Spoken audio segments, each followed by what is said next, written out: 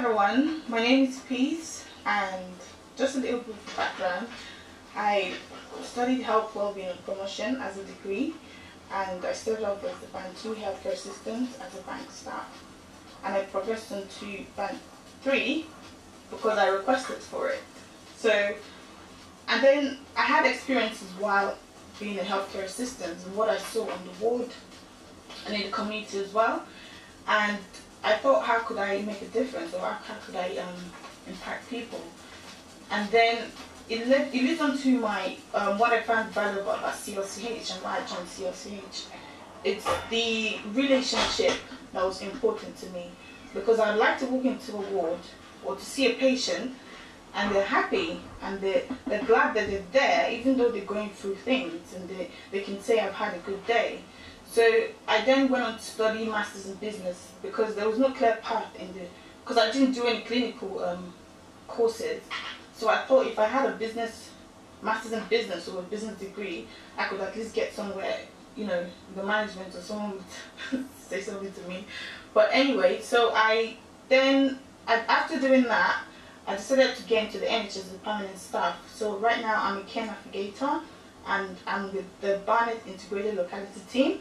And we've actually done quite a lot, and we've attended meetings about, you know, the new strategy of delivering care in people's home, in the community. So in terms of relationship, I recently did patient experience, and the patient was complaining to me how a doctor treated her. So she was not concerned about how she was ill, she was concerned about the doctor was nice to her. So I like to know that people are caring, compassionate, and they treat people with respect. So if I was in charge of NHS, sorry, I'm not, of course I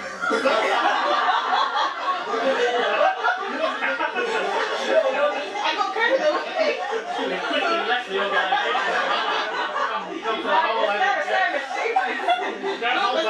I just wanted to get it out, you know? So right, this is mostly what I've talked about. So it's part of the CLCH values, and these are the ones that I picked out. So focusing on caring and being compassionate and kind, I thought these are the things that actually I now do in my job. So I empower other people in being confident, like most of my colleagues and even patients as well. I encourage people to understand their role and why, and in relation to the objective of NHS and obviously the integrated locality team as well. Demonstrating the importance of empathy, because whether we know it or not, this is something that's important, because we all have emotions, and that could actually help with their well-being. There are studies, but I will send it out to you later if you ask for it. Supporting others to consider the interest of patients. And I know that when we do that, we kind of tailor the experience directly to the patient, so patient-centered. Assisting colleagues in developing other skills, because we want to empower each other so that we can be able to be reliable in what we do. So changes I would like to make in the NHS. I was looking at the mandatory training we had, and I thought, you know what, why not just make one of it to be focusing on the values of CLCH? Even if you have to remind people that you have to be kind to people, you have to be caring. I mean, it's part of, we already have mandatory training, so if to add one of those, to say this is why we're doing this and this is what we want to do. And also bridging the gap between health and well-being, because I love health promotion.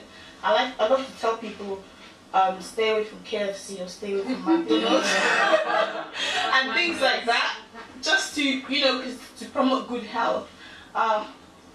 You know, promoting prevention, we know that talk about prevention is better than cure, and at the moment we want to focus more on prevention to avoid overcrowding, especially in the NHS, you know, to promote patients to understand how to look after themselves at home. And the best moments I've had in CLCH is obviously meeting different people from different places, and the relationship I've had with both senior management and people that, you know, that are my colleagues as well. And also the opportunity for development, such as this LEAP, which I found on this program. I was so happy about it. I'm always on ESR, and the looking for programs on where to go, to be honest, and the amazing benefits and discounts. I love Nando's. And I get 20% off that. That was nice. I think we should put that on your website. Get 20% on Nando's. I just say nobody told me about that. Yeah. So oh, yeah, 20%. Nando's, just show your card next time you go. yeah. And if you can add more, yeah, if you can add more restaurants, that would be nice. But yeah, so myself before and now, I've just put it out there so that you can't read it, but you know it's there.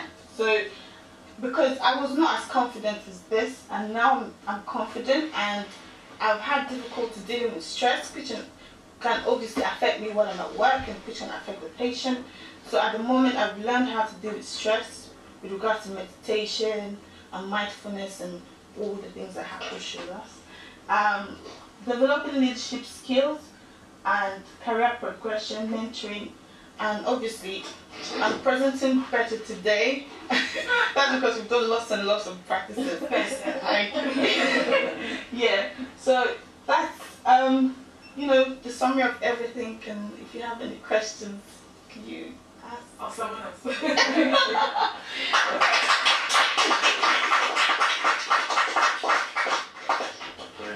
Any questions?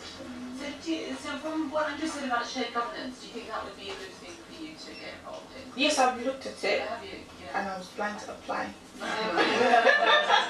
was just thinking about your journey in the trust of Park, which played a role in that, was it? Yes.